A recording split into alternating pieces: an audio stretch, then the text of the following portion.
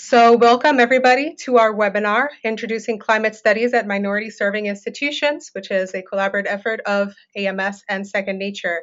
My name is Gabriela Bocio, and I'm a Senior Program Associate with Second Nature. I will be hosting our webinar today. I want to let you know a couple of features before we get started. In your GoToWebinar panel, you will see an option for questions.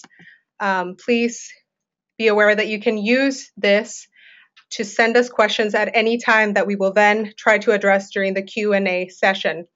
So today we are going to have James Bray, the Director of Education Programs at the American Meteorological Society. Then we will be hearing from Christina Reeves-Shaw, who is the Physics and Engineering Program Coordinator at Cedar Valley College. And then we will be hearing from Paul Bartlett, Research Fellow at St. Peter's University. First, I just wanted to give you a quick introduction to Second Nature and the ACUPCC.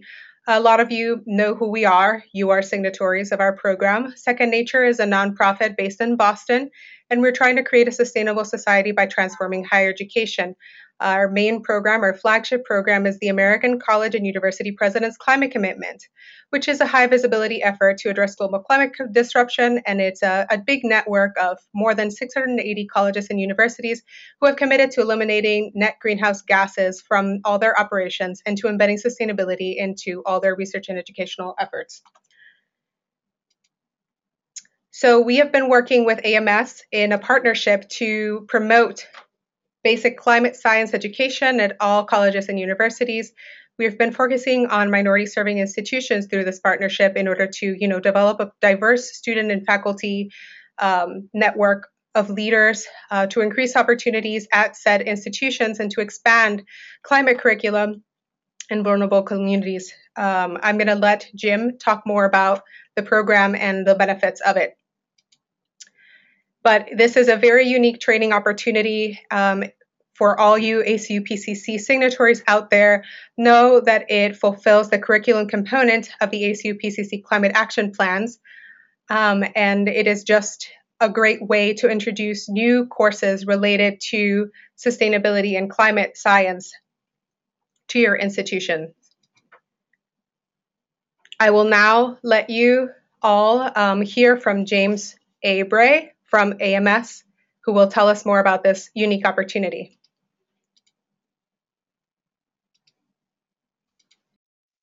Thank you and welcome everyone. It's good to be here today. I'd like to spend a little bit of time telling you a little bit about AMS and about our diversity efforts that have been going on for a while and about how that is playing out in our partnership with Second Nature. Next.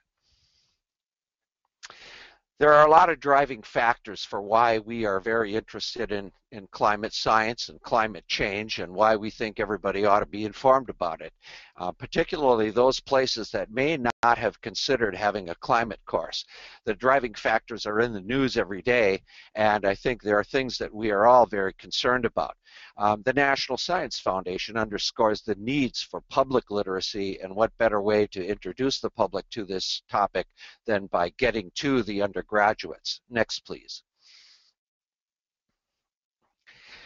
There are a lot of opportunities here. We want to prepare the next generation of earth scientists by promoting workforce development. We want to introduce role models, who we have a lot of in the AMS membership.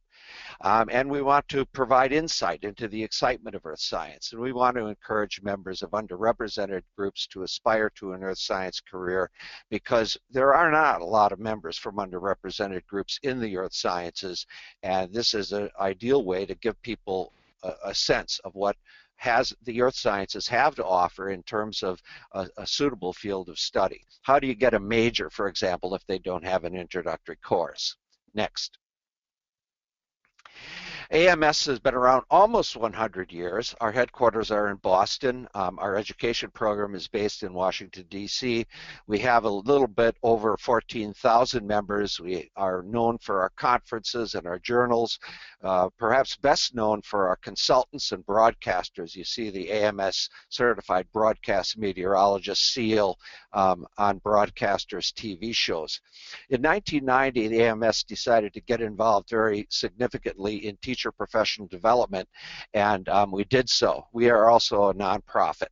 Our mission is to promote the development and dissemination of information and education on the atmospheric and related oceanic and hydrologic sciences and the advancement of their professional applications in service to society. And perhaps the most important part of that mission is the sentence, in service to society. Next, please.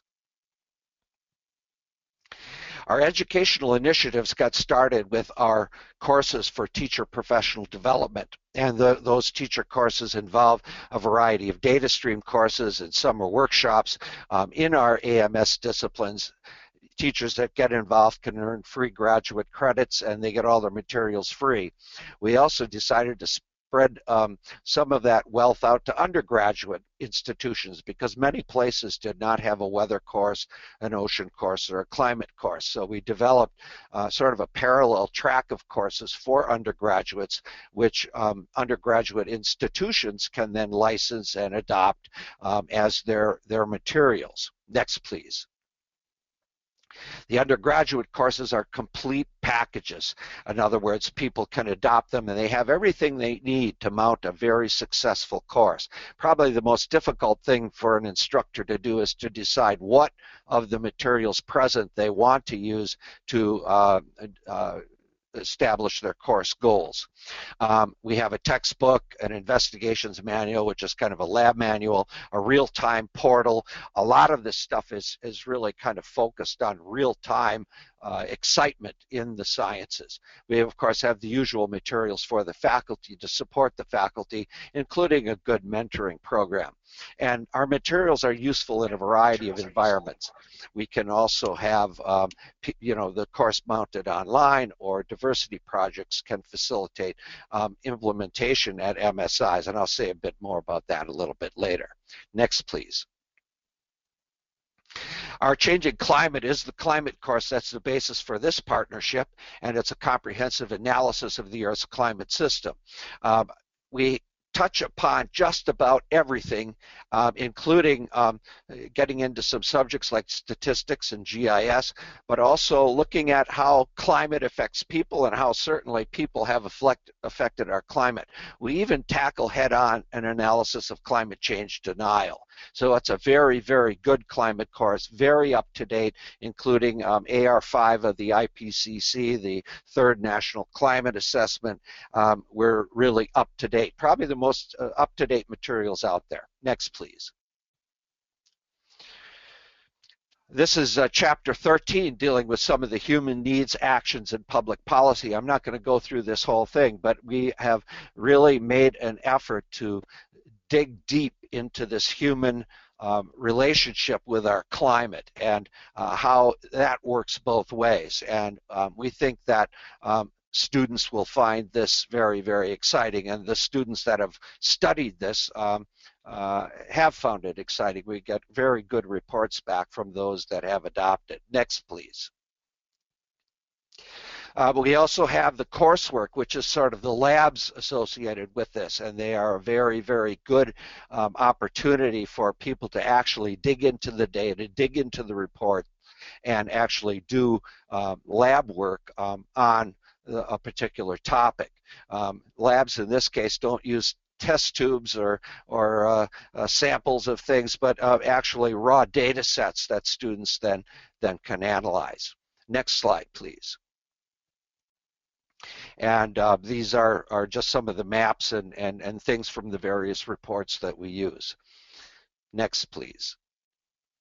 Our diversity project started with our weather diversity project, and we've had 145 MSIs involved with that, thousands of students, and it was in fact the first weather course for most of those institutions. We then followed that up with an ocean studies diversity project when we began an ocean course. And again, that was a shorter running project, but it still impacted quite a number of MSIs. Next slide, please. Next. Our climate diversity, of course, came along right at the time we introduced the climate course. And this may be our best program yet. It was well funded, and we're moving forward to involve over 100 MSIs over 5 years. And we're in the final year of that program now, and we're actively recruiting faculty to get involved with us. And you are certainly welcome to become involved with this great partnership. We have faculty come to Washington, D.C. and see and hear from some of the best climate scientists. We have field trips to NASA, NOAA, and Howard University, and everybody has a really great time for that week. And then we bring the faculty members back for a follow-up at our AMS annual meeting. And in the case of this year, it's going to be in New Orleans, so that's going to be a good time had by all. Next, please. And just this is a view of part of the group, one of the years in front of the Goddard Space Science Network. And it is really a great time. If you're interested, go to that website listed on the slide there, www.ametsoc.org, climate diversity, and we'll get you an order form, license order form, and an application, and you can send it to us and move on. Next slide, please. Of course, we couldn't do this without the help of our friends. We sort of want to give credit to NSF, who funded this, to NASA, who funded the original climate program, for NOAA, who is an active partner in the climate thing, and to our great partner, Second Nature, for moving this along. Next, please. And this is where I could be found. If you have any questions or you would like to talk to someone about our workshop, send me an email and I'll get you on the phone and we'll get you all set up. Thank you. Next, we have Christina Reeves-Shull from the Physics and Engineering Program Coordinator at Cedar Valley College. Thank you, Dr. James. Yes, I am Christina Reeves-Shull from Cedar Valley College, and currently in the process of implementing the Climate Studies course. And one of our slogans at our college is basically, as you can probably see it, is doing things right and doing the right things for the people, the planet, and the economy. Next, please. This is just where I can be reached. There's my email address right here. And I am working in conjunction with Dr. Maria Bocalandro, which is our Sustainability Program Director here on campus. We have a large focus of that, of sustainability here. Next.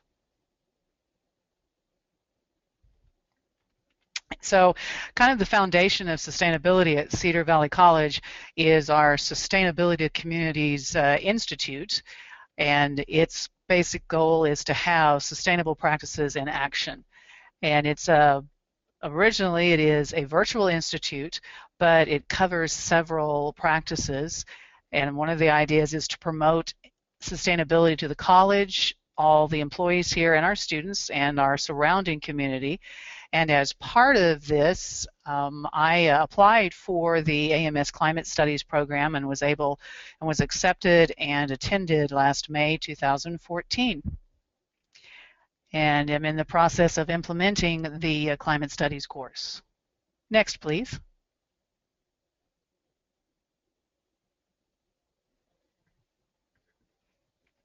So if we look at our sustainable practices in action at Cedar Valley, since 2007, Cedar Valley has been a signature of the ACU-PCC commitment. And the science building that I have the opportunity to work in is a LEED Gold certified building, 2012. And it's wonderful. It's got passive lighting, a lot of recycled material in the facility, controlled lighting. And as part of our sustainability practices also here is we sponsor for the second annual meeting, we have a Responsible Pathway Sustainability Conference. Clean jobs, clean resources, clean environment, and quality of life. And the students in the that are doing the climate studies will be presenting some of their results at the conference. And that starts March 20th here in Dallas. Next, please. Also part of our sustainability practice is the Living Lab, and the AMS course is definitely a part of that. Students experience hands-on opportunities. I am a physics and engineering coordinator, and I teach physics classes, astronomy classes, as well as geology classes. And my physics classes are actually analyzing the kilowatt hour usage in all our buildings and finding some intriguing things, and then starting to analyze and actually go to each building to see what the issues might be, why we have some buildings that are using so much energy. The geology class that I taught last fall, which is an introductory earth science class, we focused on erosional issues on campus, and actually worked and developed a video pointing out some erosional issues we have, which are actually quite close to the science building we have. We also have a Green Jobs and Sustainable Studies program, a residential building performance technology, and then we have continuing education programs for green jobs training. Plus, if you graduate here, there are courses that are green certified. And if you take 3 green courses with a C or higher, then you can graduate with a green cord. And I'm in the process of getting myself certified for to have several of my courses be green courses. Next. So how does the AMS Climate Studies course fit into all of this? It is being offered currently as part of our geology, an existing course we have in the Dallas Community College District, Geology 1402, Earth Sciences for Non-Majors. And the focus of that course is basically kind of a continuation of Geology 1401. So we can go more in depth to any of the topics there. So we could actually focus on oceanography in the course, or we could focus on physical geology or astronomy. And they also, another focus we look at is they want to discuss natural hazards in those contexts, and climate also is a big emphasis if we're in that area. So how I am constructing it is the first 8 weeks of our course is looking at natural hazards from the perspective of their effect on climate change, or the opposite, how does climate change affect them? And what my students have done is really interesting. They analyzed all of the different areas of influence that are under the Earth system science approach, and we found that climate studies and climate change is the only natural hazard that interacts with all of the Earth's processes. So, for example, today in my course, after our seminar, my students are going to be presenting items from space that could, natural hazards that could affect Earth, as in particular with the emphasis on how it would affect our climate. For example, a supernova explosion. And then the second 8 weeks of this course is going to be the AMS Climate Studies course implementation. And it will be part of our Living Lab program. And again, like I said, we will probably be presenting at least posters and maybe some data analysis at our sustainability conference. Next, please. What we plan to do is, in the future here, is continue to offer this course as all or part of Geology 1402. And then, like I said, there are some related courses here. The 1401 Earth Sciences for Non-Majors 1 is the companion course. We also have a meteorology course that we're offering this spring for the first time, 1447. And we may pursue in the future talking to Dr. James Bray at getting the AMS meteorology course as part of that. And the 3 courses, the Geology 1401, the 1402, and the 1447, serve as the foundational course for the new geology program here at Cedar Valley College.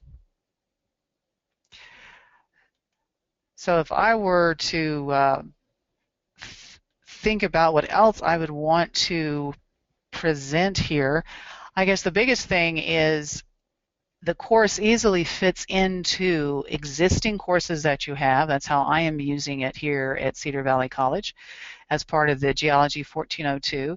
It could be it could be its own course standing on its own.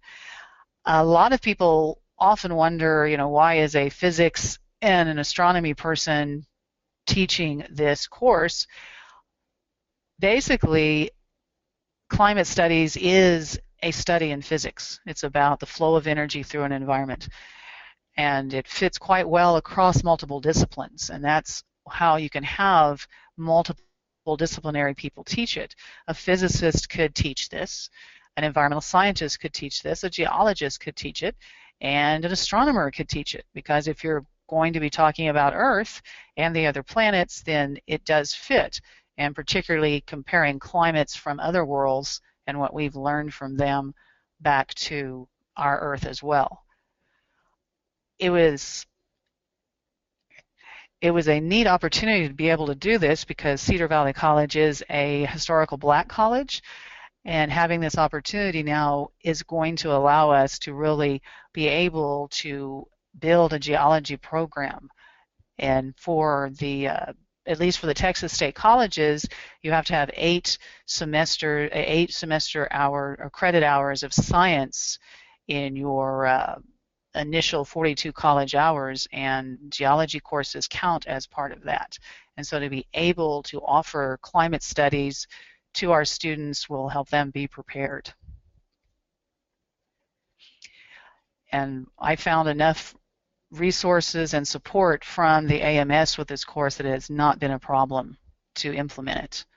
And the students enjoy the price, and they're actually looking quite forward and are beginning to dig into the book and the lab opportunities.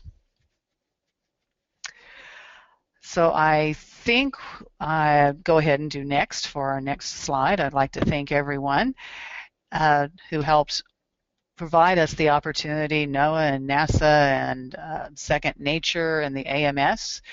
And again, if you're interested, show sustainable practices in action. Here's our website that talks about our Sustainable Communities Institute.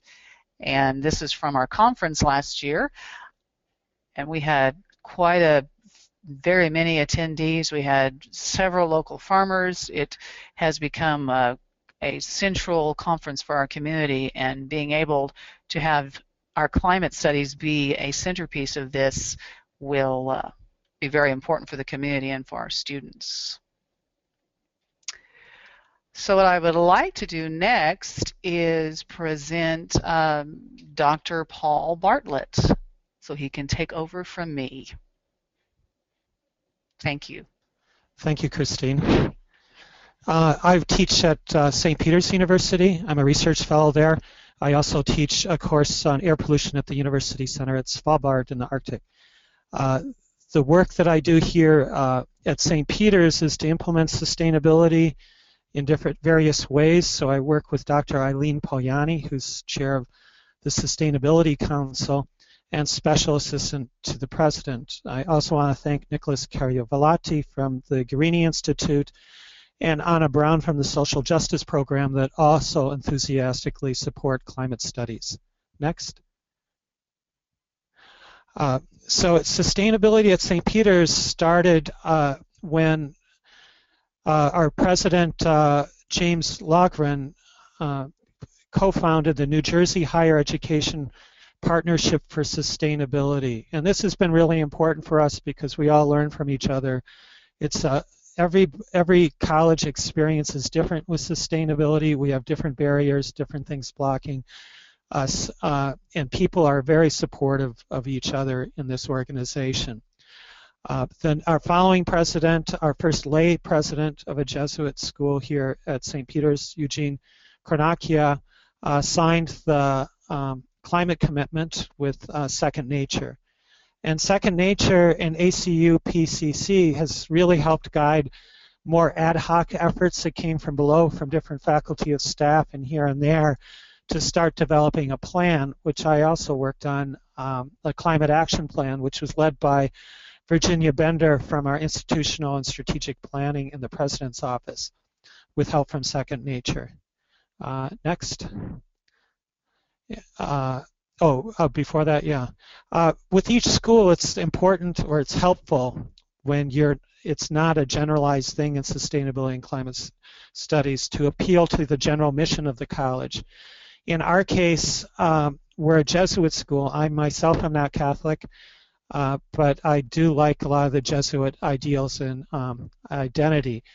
And so our mission statement was changed to say, excel intellectually, lead ethically, serve compassionately, and promote justice in our ever-changing urban and global environment.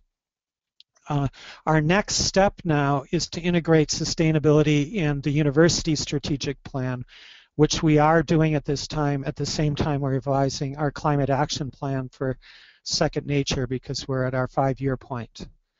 Next. The first activities we really did with the New Jersey partnership and with Second Nature is it helped us focus on the campus and going carbon neutral. And we've gone a long way with that. A lot of schools have, we have cogeneration, which is actually a lot cheaper, makes us more resilient. The solar panels, 100% wind that we purchased from Con Edison Solutions. And we also have our first LEED building, which is our student center, which helps us communicate with the students what we're up to. And also, after Hurricane Sandy hit us, and before that Irene, resilience is becoming a local issue connected to climate change.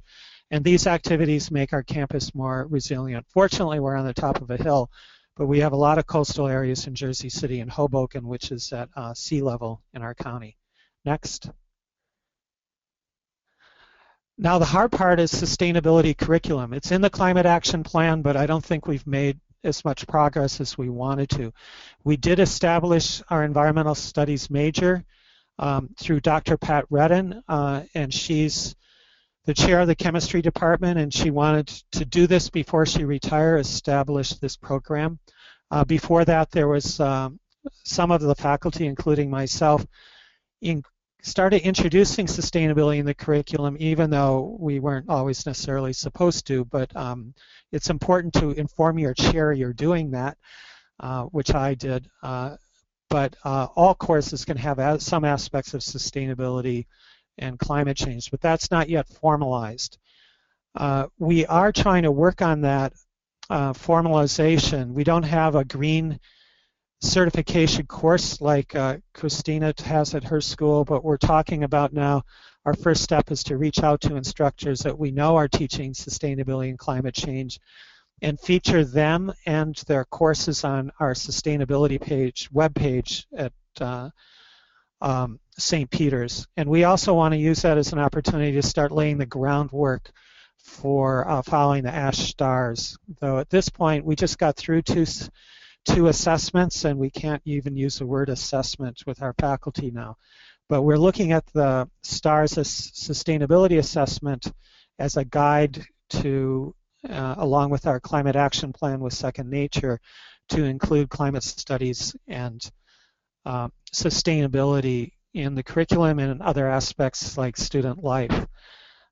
What the AMS Climate Studies course is now being used as an optional curriculum for our environmental studies intro, which is a Common Core science requirement, both undergrad and continuing ed.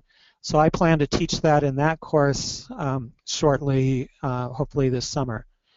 But we also want to have greater impact on approaching the School of Education, which, even though I have great relationships with them, they have a very rigid program. So I'm trying to talk them into allowing us to have a climate studies sustainability class in the School of Education, because of course if we teach that in the master's program, then we reach a lot of teachers throughout New Jersey.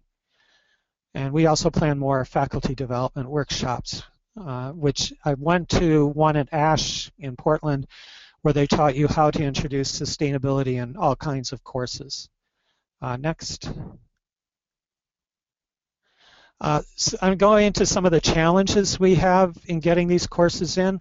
The first thing my academic dean said, if you want to introduce a new course, you have to take away another one. That's because we're in a financial crunch. In the Northeast, we have a decline of births. We have decline in the pool that's going to go to college up to 2020, a decrease of 15%, which is huge. And the other aspect of the changing demographic is an increase of immigrants from Latinos and minorities that will reach close to 50% nationally. Now, we're a minority serving institution, a Hispanic serving institution.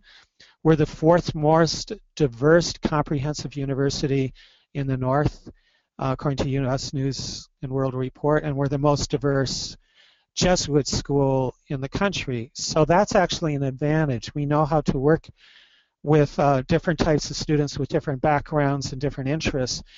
And we do have to stimulate the interest in climate studies and sustainability to get them to take the course and the major in the first place.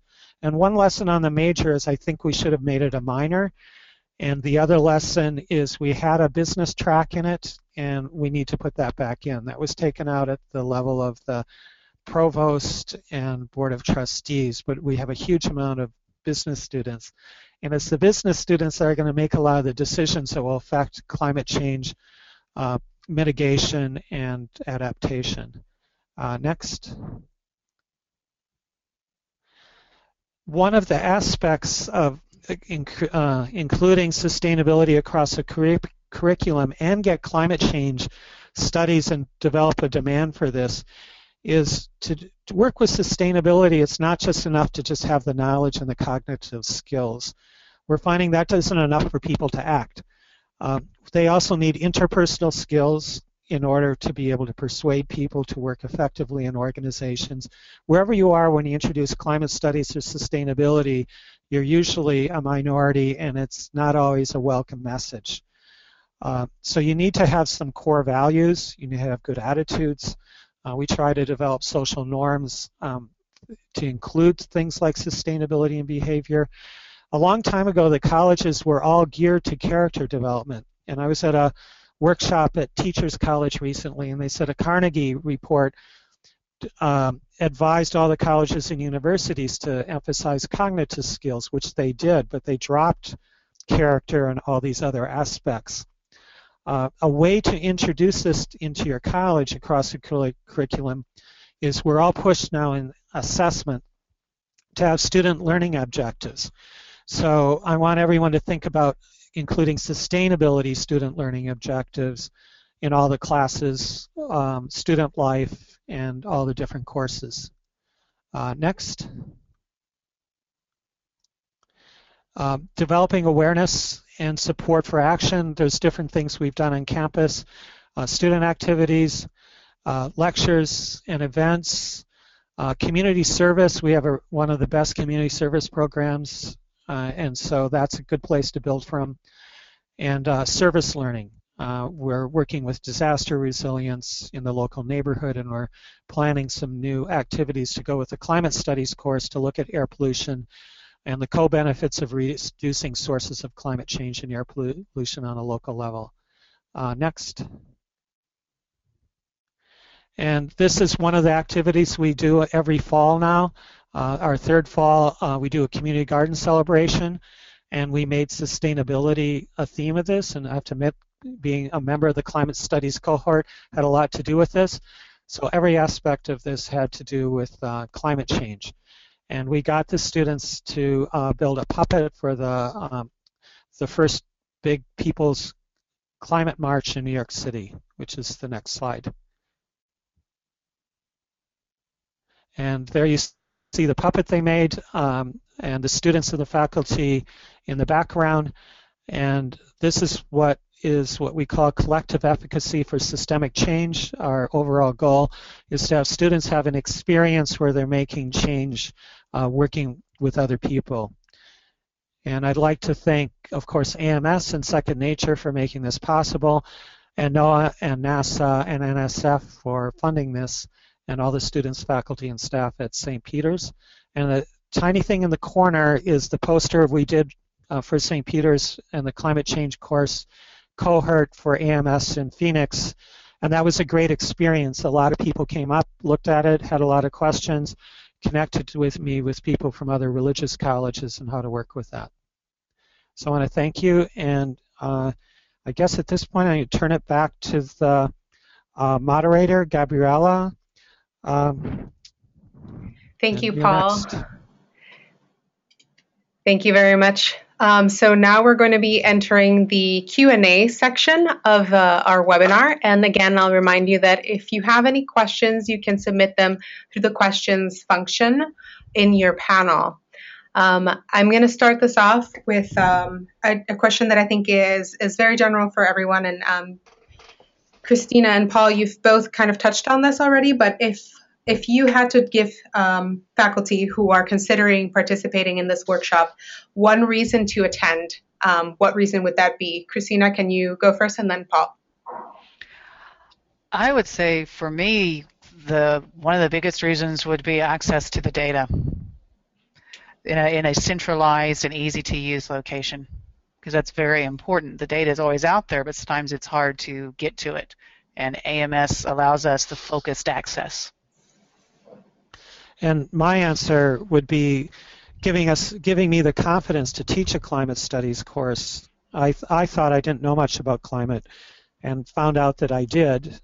But then it takes a lot to put together a new course, and then persuade people in your campus to adopt that course. And this makes it easy. It's not only the ebook, which is very interactive, but like Christina said, the supporting materials are up there. They give you updates every week on events and new knowledge in climate science and weather.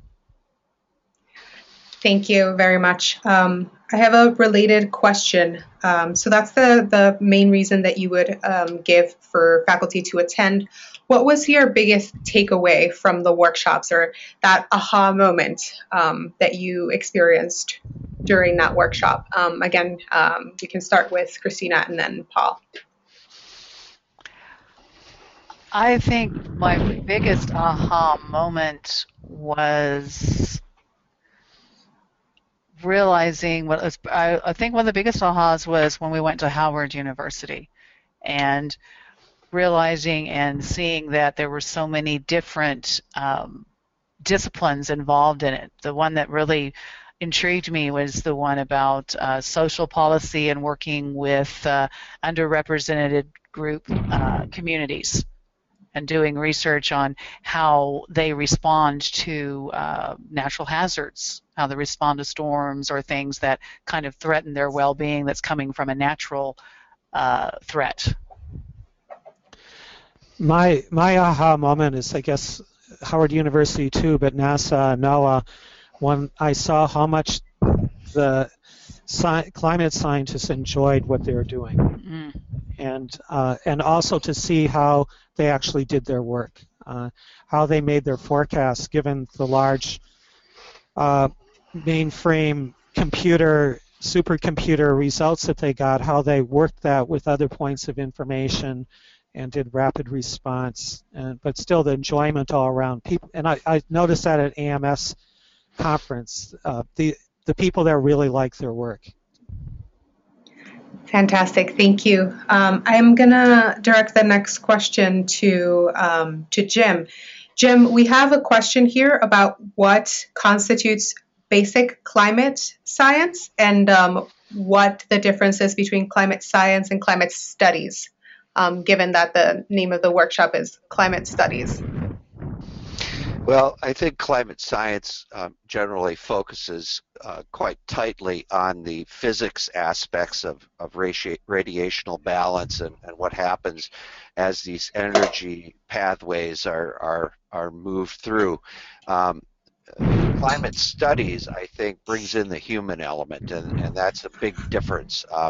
It makes it more relevant for students. I think it makes it more relevant and enjoyable to teach as a faculty person, and basically, once you understand the science, then it's a very natural segue into seeing how we, as human beings that are very impactful on the Earth, have had a big hand in changing our climate, and then also how the climate can very, very demonstrably affect us, and not just in the future, but in the present.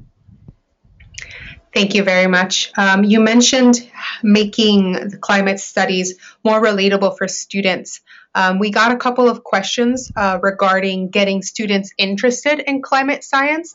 I would like to ask all three of you if you have any advice for how to make this topic more relatable, more interesting, and just getting students interested in the climate science. Jim, we can start with you, and then Paul and Christina. Well, I think that students are intrinsically interested in this topic. They may have different views about it, but they're interested. And from what I've heard from our adopting faculty, they don't have any trouble engaging the students given the materials that the students are working with. The students also particularly like the fact that it is up to date and they're dealing with things that are in the news this day. We actually create some of the activities every week in our office that are then posted on the website for students to work on. So it is a very dynamic and very, very current study, and the students really do respond to that. Thank you. What about you, Paul? Do you have any advice?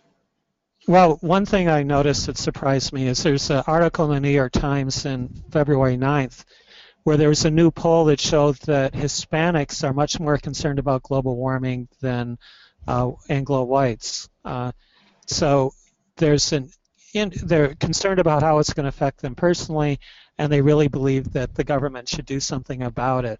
So even though it may, in our case, most of our Latino students in social justice are really most interested in undocumented workers, immigration, and things that has a priority for them and their ability to go to graduate school and stay in this country. But a lot of the students, when they get involved and learn about the disasters in other countries and other places, realize that a lot of the displacement and the migration, some of it's political, but a lot of it's natural disaster. And I think there's many different ways of doing it. That's why we do these outdoor activities that are general.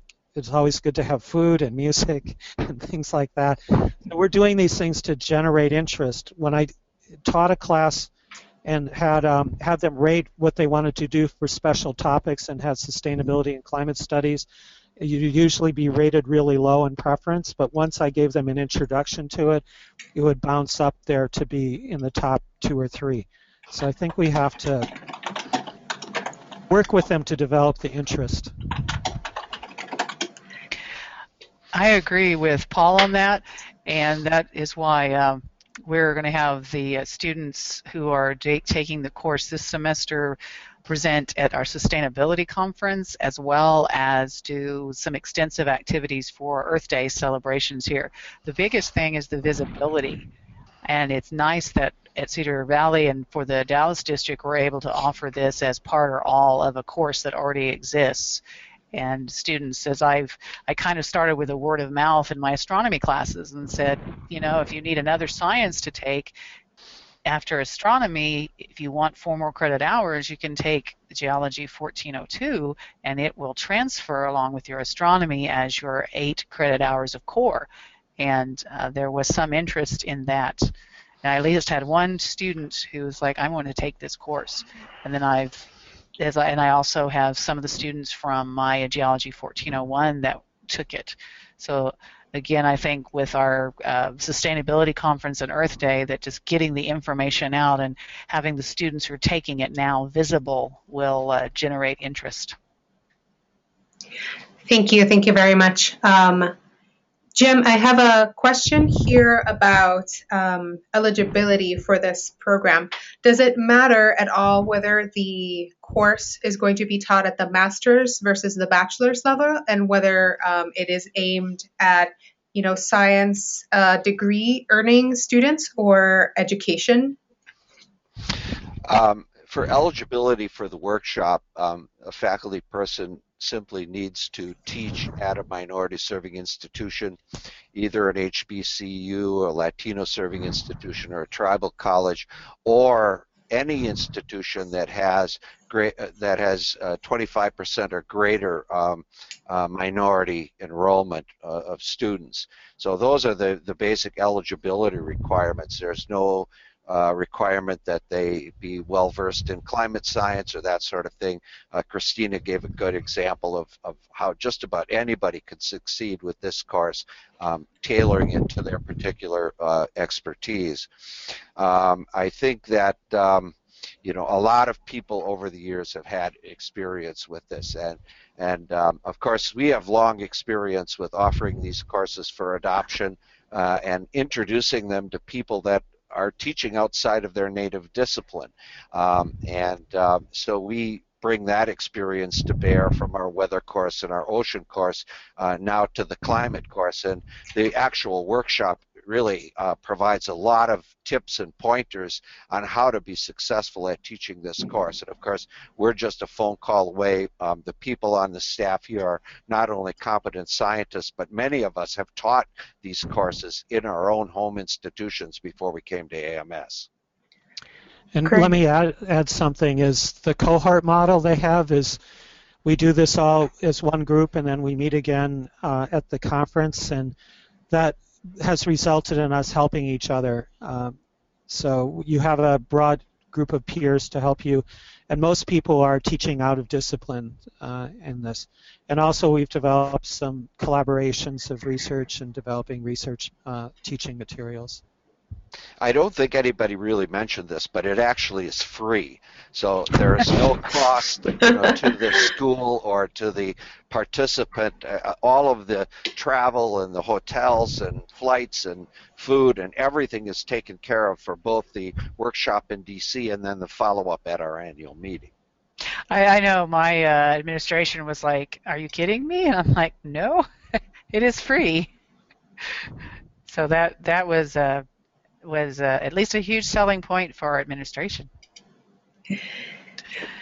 Thank you very much. And thank you for the reminder, Jim, about this great opportunity being at no cost. That's a very good thing to remember. It's almost too good to be true. But it is true, and that's fantastic. It sounded like, from what you guys were saying, that it doesn't even matter or is not required for you to be a science faculty member in order to give this course, because of not only the extensive preparation you will receive, but the support networks. Is that correct? That's correct. I think we take people from where they're coming in terms of their discipline, and we point to the portions of the course that are most relevant in our view to what they're doing. We have had a wide variety of faculty members from a wide variety of disciplines being involved.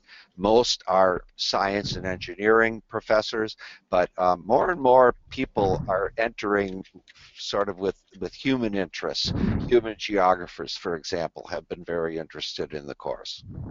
What about non-faculty members, for example, sustainability staff on a campus? Would they be able to be a part of this workshop? If they were able, one way or another, to introduce the course. We want to make sure that the person that does the workshop is being prepped for actually offering the course and getting involved in terms of sustainability measures at their institution. And I think those two things go together. And if you're taking the workshop but you're not actually going to be offering the course, there's something lacking there, because a good deal of the workshop itself is devoted to prepping people for the course offering. Thank you very much for that clarification. I have a question for Paul here, and you spoke a bit about this already when you were presenting, but do you have any more advice from your experience on how to convince your college deans or faculty to offer a course like this one at your institution? Well, we have support at my school on the president's side, and I did have support from the academic dean until she resigned. And so we have a new academic dean interim and an interim provost, so that has made things difficult. So what I've done is I've developed a broad alliance. In our case, we had the Sustainability Council, and before that, a green team. So I kind of knew the faculty that were interested in this, so I needed to really circle to be this broader than just one department and develop support in other places. So it is a little delicate, and the other thing we did, just like Christina, we brought it into an existing course, but we got that existing course with help with Second Nature originally, so with the Climate Action Plan. So it is hard. The other thing is to just introduce it in pieces. That's what I did as soon as I started teaching here, is you can bring in climate studies into quite a few different types of courses that are existing. Yeah, I think in our experience, the two really good ways to get this established is to sort of have top-down support, and the ACU PCC is the best thing for that. If your president signs the commitment, they usually find ways to work with the faculty and curriculum committees and that sort of thing to get the course introduced. The other way is to have faculty champions and more importantly, students that are clamoring for a good climate course. And of course, if the students are asking for it and they're very active in sustainability efforts on the campus, that's another clear path to getting the course established.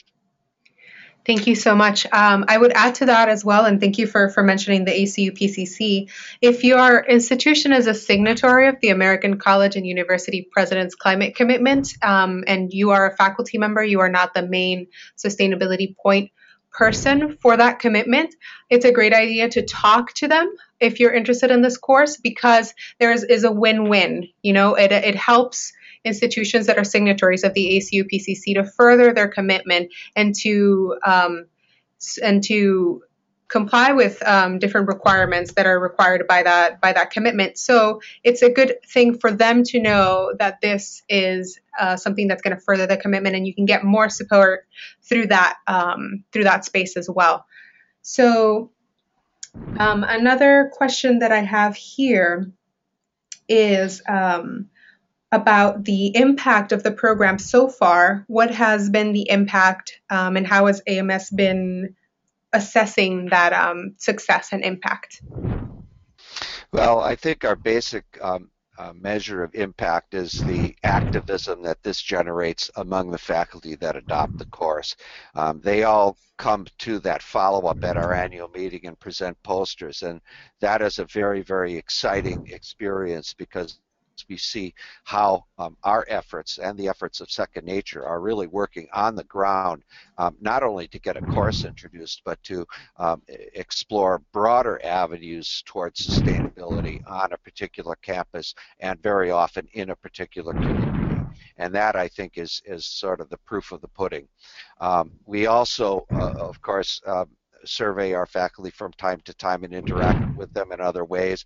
We get successful faculty members to mentor new faculty members engaging in the course. And of course, we look at our overall adoption rates. This course is not just for signatories, or it's not just for people that are from minority serving campuses. This is available to any campus that would like to adopt it. And the cost of adoption is very inexpensive, and the cost of the materials are certainly not overly priced.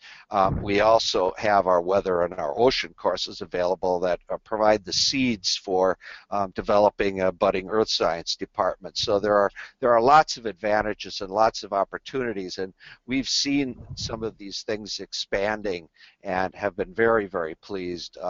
And I guess that's why we think we have a very successful program here. Thank you very much. Do either of you have any advice on how to further integrate this course into larger sustainability action or projects on campus, and how other aspects of the campus, for example, operations, can support the work being done through this course? Well, I would say that conversation with your sustainability coordinator that champion is very, very important. But again, most of the initiative, I think, is going to be from your students. And I think your students, if they're typical, will respond to their instruction in climate and climate change studies and in the human aspects that you may wish to emphasize. And they will find personal reasons to get involved on campus, and getting students to be active in this area is the best way to spread it beyond into other aspects of your university or college and also into your community. Thank you. Paul, is there anything you would like to add to that? Could you remind me of the question was? This is something that you already spoke to in your presentation as well, but how to further integrate this course and how operations can support, or any other, sustainability departments. Yeah, what I would recommend, if you have a green team or sustainability council, to work with them. We had somebody in resident life we were working with, but then she got poached by another university. She was doing really good stuff. So it's a constant thing, I think, to work with operations. And one thing is, I noticed that ASH has in their ranking and assessment thing, for each operation of a university, it has kind of a scoring system. So I'm going to use that to talk to the operations people to say, look, here's some guides and some things that you could do for your for residence life. And then actually we plan to keep track of that. So we're actually in process of doing kind of a quiet self-assessment. So we'll be ready to do a full-blown one. But as far as the courses itself goes with operations, we haven't really done that yet. But I had thought of the idea that I like this course so much that we should offer it to faculty and staff. The course itself is kind of, we do faculty development workshops, but they're just an hour long. But it seems like this could be a basis of doing kind of an intensive class for faculty and staff, this curriculum. That's a great idea.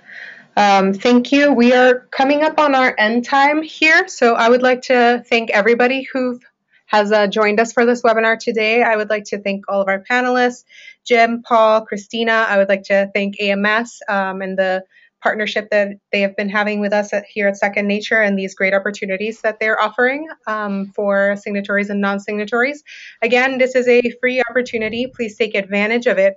Following this webinar, we will be sending an email with links to the recording so you can watch it again if you want to, or share it, and with links to the slides so you can download them, and with links to more information and reminders about how to apply for this opportunity and eligibility requirements. Thank you, everybody, and have a great afternoon. Thank you, Gabriella. Thank you, Gabriella.